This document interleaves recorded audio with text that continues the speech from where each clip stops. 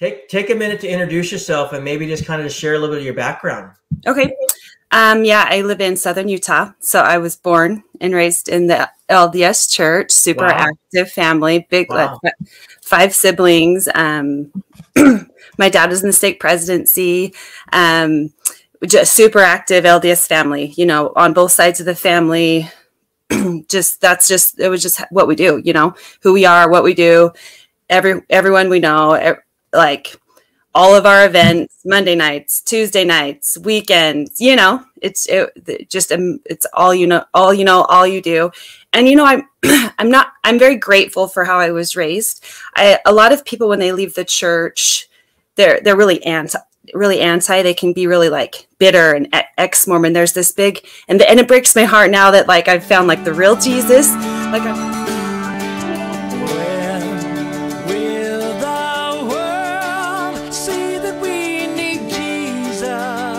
better. Awesome. Becky, welcome here. How are you? Good. I've been sick today, but I saw your live thing come up and I was like, oh, cool. Cause I've watched a lot of your things. No, really? Yeah. Oh yeah. Tons. Awesome. I don't know. Have you ever emailed me before? Cause I think this is the first time I've seen your name. Yeah. No, I don't know if I've chatted or emailed or maybe seen more of the recordings, maybe not been to a lot of the lives, maybe. Yeah. But well, so good job. You've taught me a lot. You've taught me a lot. Oh, well, that's amazing. I'm so happy. Yeah. When you were typing there and you said 35 years, I was like, oh, Lord, please let her come on here because I want to hear your story. And so I know you weren't planning it, and I know you're a little sick. So thank you for just taking a little time to be here. Yeah. Well, no problem. Take a minute to introduce yourself and maybe just kind of share a little bit of your background. Okay.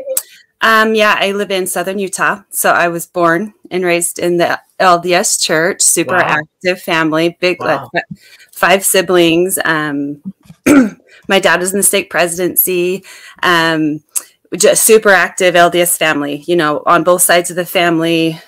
It was just what we do, you know, who we are, what we do, everyone we know, like all of our events, Monday nights, Tuesday nights, weekends, you know, it's all you know, all you do. And, you know, I'm very grateful for how I was raised. A lot of people, when they leave the church, they're really anti, they can be really like bitter and ex-Mormon. There's this big, and it breaks my heart now that like I've found like the real Jesus.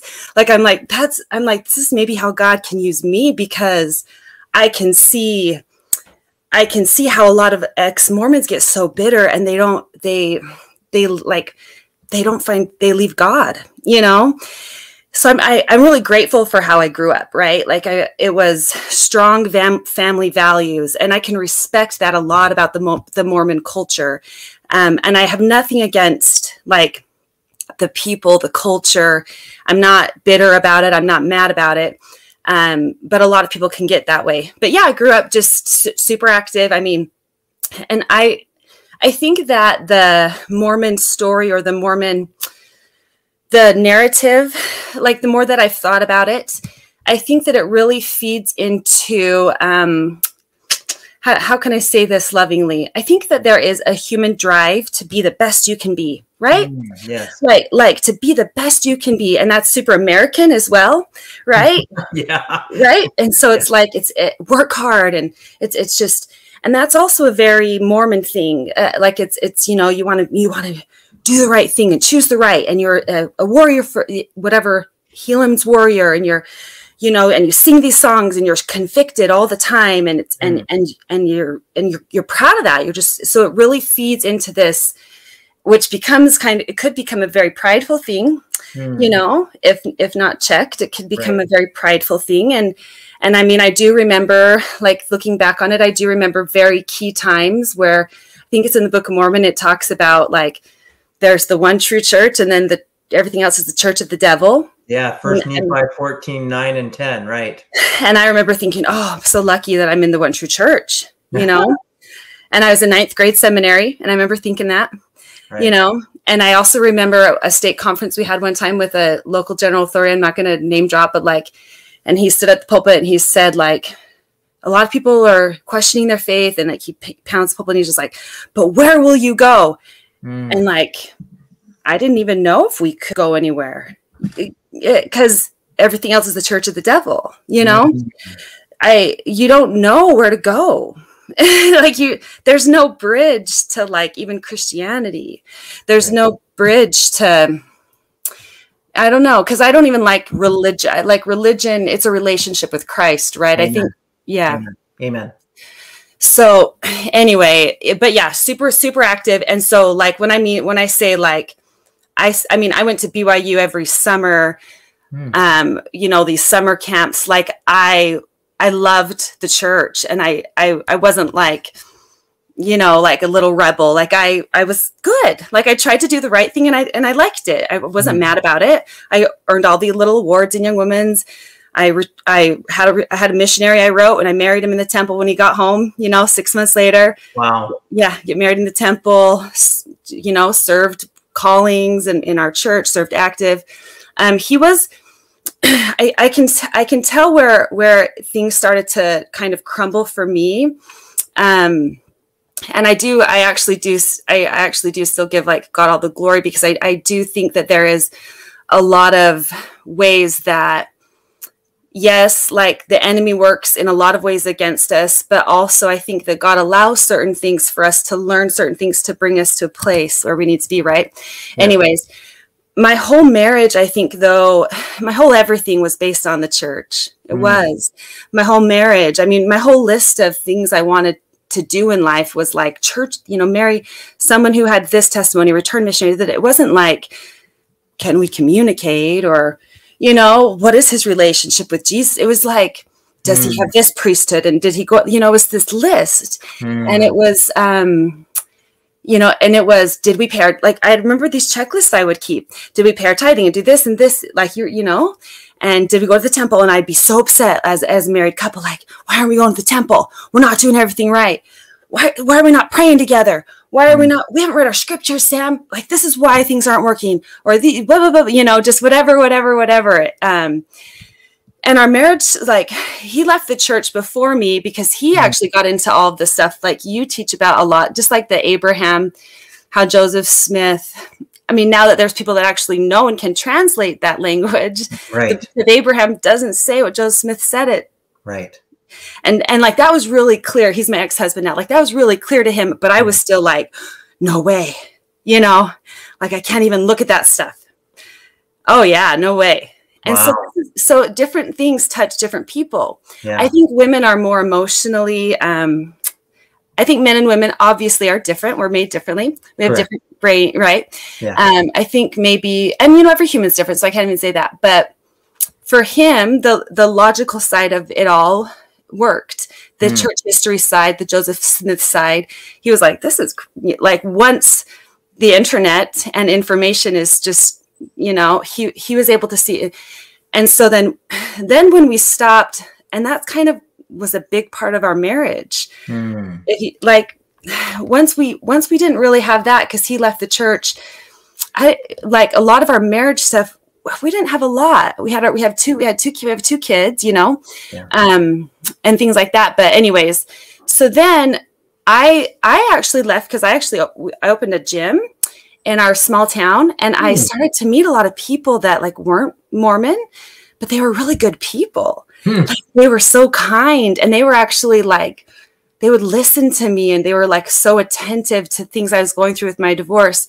And I just saw people that I'd never really known, that I was like, wait, but they're not Mormon, but they're really good. And not even that I had, because I'm not that kind of person. Like, I'm not like judgy, but like, like they had tattoos and they drank, and they were like, but they were really good people. Like, I don't even know if they were Christian but they were good people. So I just started to look at the world a little differently. Yeah. I just started to look at the world differently. Like, I just took a step back. Right. Right. And then for me, I didn't fit into that Mormon box anymore. I was a single mom, right? Right. I like my temple covenants, they're gone. You know, there's just lots of things were gone. Right. I saw the world differently.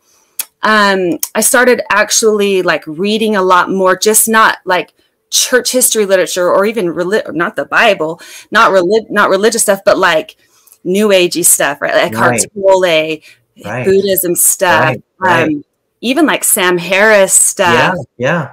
I think we all long for this supernatural, right? We're all spirit. I mean, we come from our Father, like, right? Like we long for this supernatural, right? So, and we long for things to make sense. We all want truth, right? Anyways, so, you know, I still think that's a tactic from the enemy, looking back on all of it. Anyways, I feel like I'm rambling. No, you're doing great. Okay. But this is your story. And so you're sharing your life. And I think it's very valuable. So, I mean, to sum it up, I guess, with that path, like to where I'm at now, just, I think with like a lot of things happened in 2019. My dad passed away. I lost a job. That like broke me, you know, when you're like on your face, like, what is this life? Yes. You know, and maybe that's where, you know, and then 2020 was for the world kind of, I think, what is up and down, what is left and what is black, like what world are we living in anymore? You know, now we can't drive to Walmart anymore and walk into a grocery, like just the weirdest stuff. And I'm by nature a questioner. Like I'm very, like whatever I do, like I'm passionate about what I do. You know, I'm very driven, and you know, I think a lot, I feel a lot. Like I'm not a passive human in this existence, you know. I would hope none of us are, but like I think so. I feel like 2019 was like this kind of like this breaking year. And then 2020 was just kind of like this observant year. I don't know. And then 2021, things still weren't piecing together. Like I thought, okay, we're going to get things back to get, you know, like, so we're going to have forward movement, like, and then still just kind of like nothing was really fitting. And then I actually came across this woman's testimony, and she was talking about Jesus and the Lord. But the way she was talking about Jesus and the Lord, I was like, who is this Jesus? Like, this is not my older brother. This is not my example.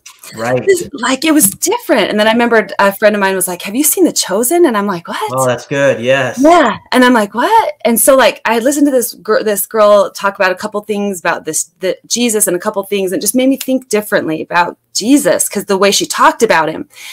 And like, there's this power about it that I was like, this is a different Jesus. Cause I hadn't thought about Jesus in a long time.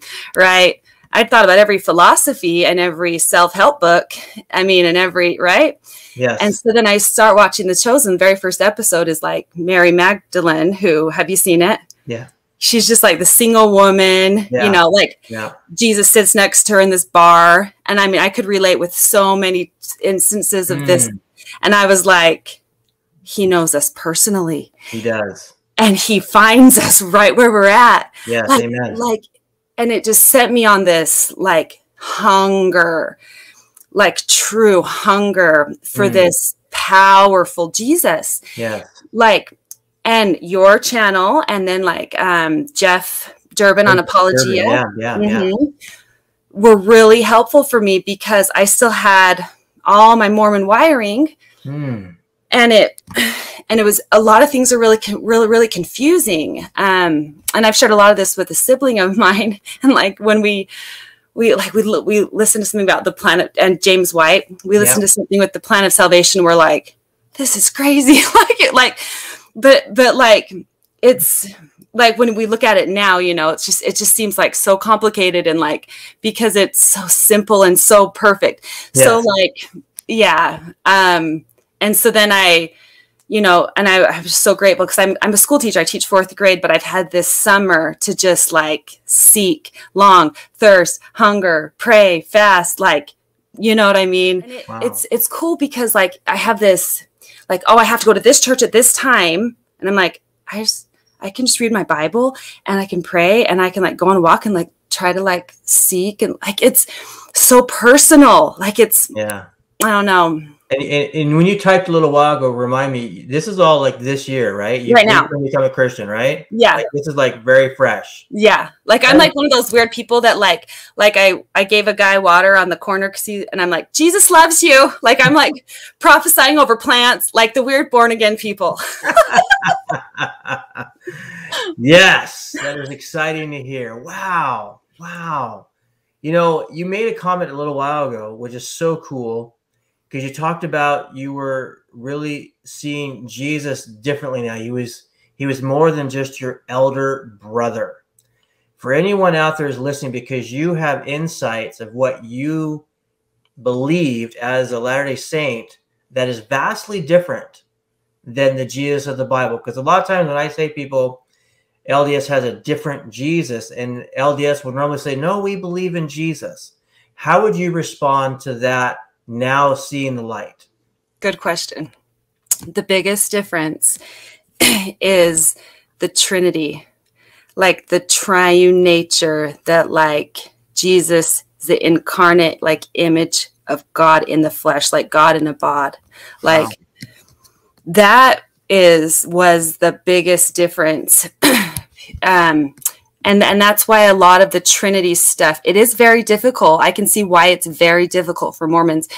And I've had to work at it. Like I'm talking about books, podcasts, videos, writing things down, like reading scriptures. You know what I'm saying? Yes. Like, and asking the Holy Spirit, like asking God about it, right? Yes.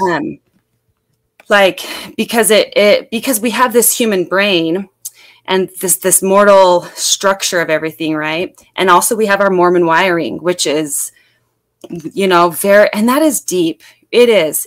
I mean, the way anybody's raised is deep, right? That's you're right. You're right. In our DNA. It's just so, but it is so powerful to think of this Almighty God, like God, you know, like that he would like, it's so much more powerful is what I mean. Yeah.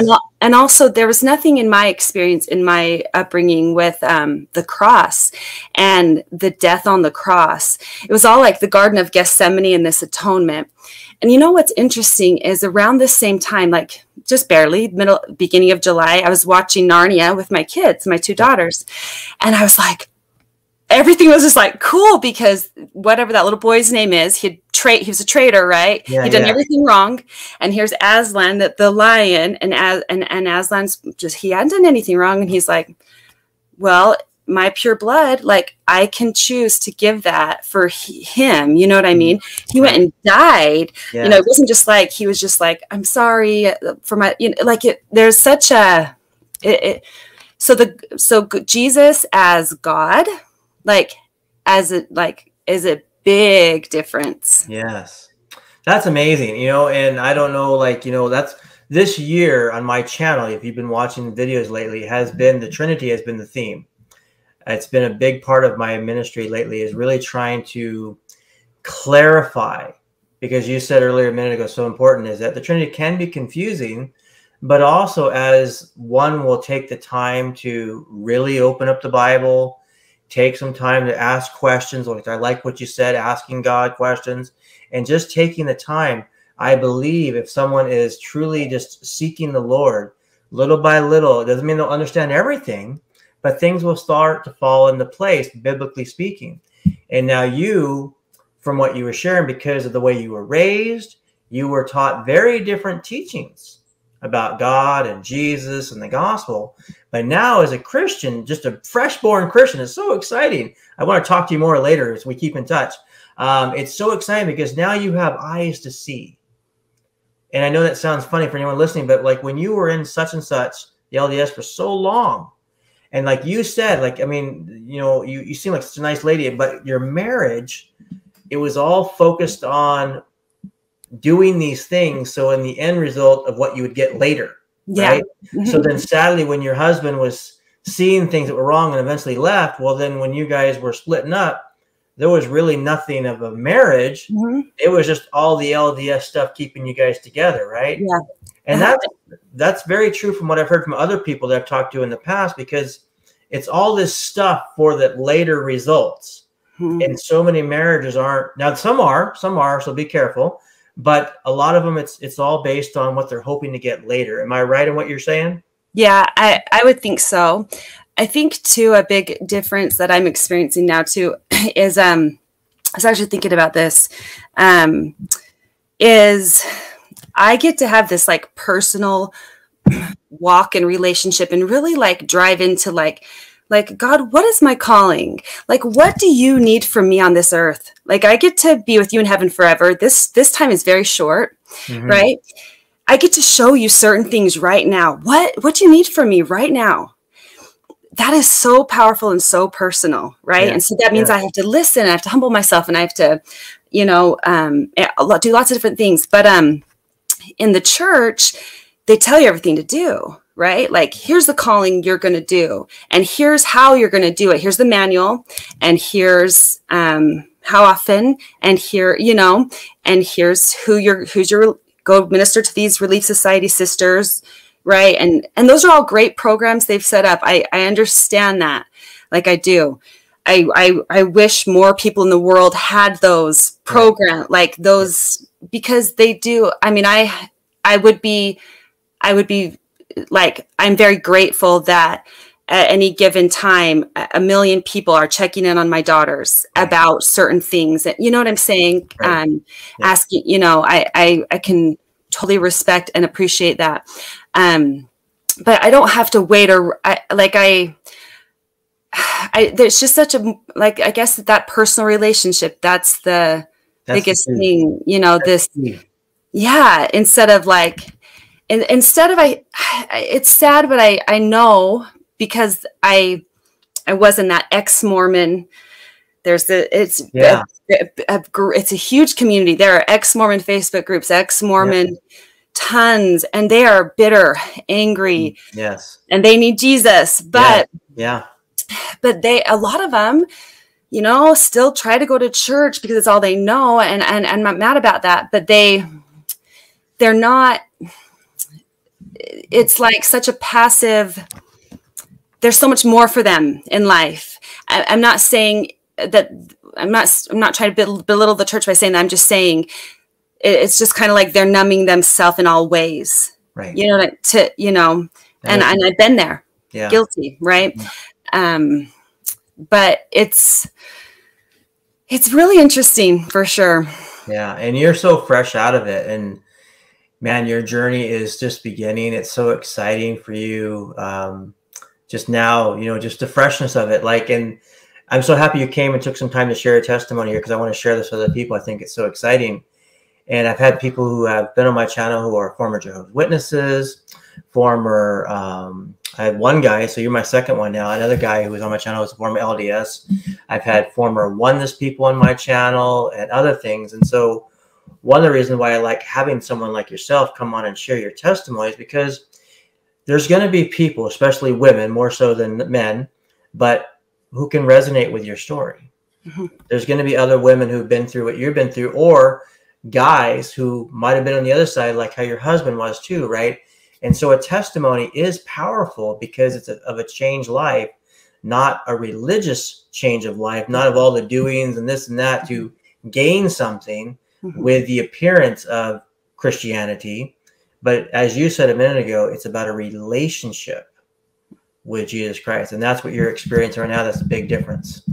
And I think a hard thing is because I went through it and I still go through it, is like, I still have like, well, can I do this? Can I do that? Can I wear that? Because everything is really laid out in the Mormon church as far as a lot of those things. And so you're almost like, hey, what am I buying here with this Christianity thing, you know? Because it's like, because you're taught forever that they have the one true church, the restored gospel with the fullness, you know what I mean? Like and so it's like, so it's like, but you can't drink coffee and you can't drink, you know, like you can't wear tank tops. Like there's just certain things, like if you're temple worthy, yada, yada, yada. So it's like, okay, now I'm like, okay, I want to wear tank tops and I want to drink coffee. So I don't, anyway, so now I'm like, okay. Can I tell you a quick story? Yeah. I've had many Latter-day Saint missionaries in my house before in the past. and this is a true story, so if any of you guys out there, shh, at least 1 out of 2 LDS missionaries, if I offer them water, orange juice, or Dr. Pepper, guess which one at least half of them drank? Dr. Pepper. So, what's funny is because, and I never said nothing, and I knew that that was a taboo thing. I always wondered what the guy who was over there drinking the water was like. He's drinking the water. The other guy's drinking the DP. I'm thinking they're going to have a fun story later. But, I think a lot of guys and gals who are of the LDS faith, they know certain things, like you've said, are taboo. But sometimes they didn't always adhere to it, right? Yeah. And I think that's actually that's healthy, is because if you are so dictated by everything you can and cannot do, where then is true freedom, right? Like as Christians, we have freedom. Of course, the Bible says certain things for sure not to do. Obviously, don't commit adultery, don't commit murder, nothing like that. But we have freedom still to choose many things in life. We're not robots. We're not like, these little machines, got to do all these things. And so that's what I think, whoops, I don't know what I just did there. Got off there by accident. But that's one of the big differences that Christianity has compared to Latter-day Saints or Islam, Jehovah's Witnesses, because there's so much control that they have over their people, what they can and cannot do, where if you are in Jesus Christ, there's true grace, true freedom. And as you talked about, a genuine relationship, it's so, and until someone really repents from that and turns to Christ and experiences that, sometimes that's just words that they hear. But when someone truly experiences Jesus, then there's just, I can look at you right now, the happiness that you've been sharing, there is new life in you, and it's exciting to see. Yeah, I'm so glad you brought up that freedom, because I'm also very I'm like a plant. Like I need to know the plan and the steps of the plan. Right. Like that's how I've always been. And it's like, if that didn't work out, like what went wrong and why did it go wrong? And what do we need to readjust? And I had this moment probably about a couple weeks ago where I'm praying, and I had this just breakthrough moment, and I'm just sobbing in gratitude, because I was like, oh, I don't have to think of a plan anymore. Jesus, he has the perfect plan for me. I just have to trust him and have his will. Wow. His will be done. And it was this yoke for sure, just broken off me. Wow. I don't have to have all the right answers. I don't have to know all the truth. I don't have to have the right parenting strategies. I don't have to know all the money techniques and all the health strategies. And God has he knows everything. He knows me better than I know me. I just have to trust him. It was this you're right. This freedom of, I just have to do what he says. I just have to find him, listen to him, his plan. It was so freeing. Wow. Yes. I'm glad you brought that up. Wow. And I can see it, because I've never experienced what you just said. I've heard it. I've talked to former Mormons. I've talked to ones who've come to Christ, and I've heard the similar things. And just seeing it again in your face brings me joy, is because you are a new sister in Christ. You are now a part of the body of Christ, not a religion, not some organization. You can now live freely in Jesus Christ with your new life. And that's and see, I was talking to someone about this, because I took my kids to this Christian Bible camp. So I was asking the children's minister all of this stuff last week. And I was asking about the faith with works is dead, because that's a big Mormon thing, the James one. And he was teaching me a little bit more about it. And I'm like, this is what it is. I want to do things now.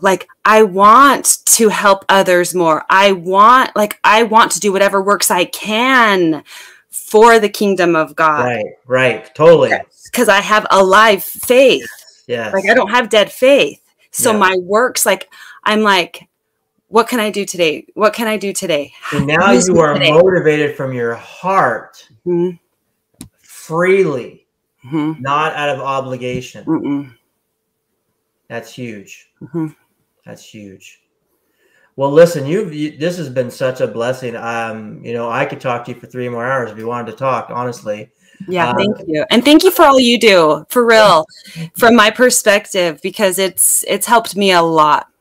So thank you. That's amazing. Thank you. I'm glad to be part of your process, and help you in what's been going on in your life. That's why I do what I do. And I know I get people who say a lot of things about me that are, sometimes can be yucky, but I take it for the right reason, because I care about people and I want to help people, come out of things. And sometimes I've had people tell me, like, Kelly, I used to really not like you. And they would give me the reasons, blah, blah. And then, maybe years later, something would click through scripture, that was shared. And then they would get in touch with me by email or phone call or somehow or else that they knew me personally. And they'd say, Kelly, thank you. And I was like, awesome. Well, thank you. Praise the Lord. Right. Because that's what it's about. Yeah. So, amen. Can you do me this favor? Because I want to keep in touch with you. Mm-hmm. Can you email me? Mm-hmm. My email is Berean Perspective Apologetics @gmail.com. And I want to get in touch with you, maybe keep in touch with you, maybe even give some suggestions where you're living for some fellowships and things like that. I'm very familiar with Utah. I used to live in Las Vegas. Oh, right. And I would just love being in touch with you just to help you with other things, that you may have questions, because you still have questions, right? Oh, millions. And I would love to help you in any way I can. Yeah, I love it. Okay, thank you. Can I pray for you before you go? Oh, please. Thank you. All right. Heavenly Father, thank you for our new sister here, Becky. And I'm just so blessed for her coming on, sharing her story. And thank you so much for her heart and her excitement. Thank you that she now has come to know things, sadly, for many, many years that she was a part of that was wrong. And we don't look at it as like evil or, judgment. We just say, thank you, Lord, that she now sees the light and she's now come to put her complete trust in your Son, Jesus Christ, who died upon the cross and rose again. And as your scripture says, for it is by grace we are saved through faith. It is a gift of God. It's not of ourselves, least anyone should boast. And what Becky was just saying is, it says, you prepared us to do good works, in verse 10. So, Lord, I pray for her that she will serve you with her heart. She'll be a blessing to her children, to her community. And, Lord, that she could be a light to share the good news to other people out there that might, obviously, who are LDS in her community. And so, Lord, I pray for her that you would just be with her, protect her and her family, bless her, show her grace, help her to grow in your word and accuracy, help her to be not caught up in false things. And as she grows, Lord, that you would use her for your reasons, for your purposes, that she now has that freedom to serve you. We give you thanks, Lord Jesus, for all that you've done for us. Amen. Amen. Thank you. Becky, thank you for sharing your time with me tonight. I look forward to talking to you more. Thank you. God bless. Lord bless.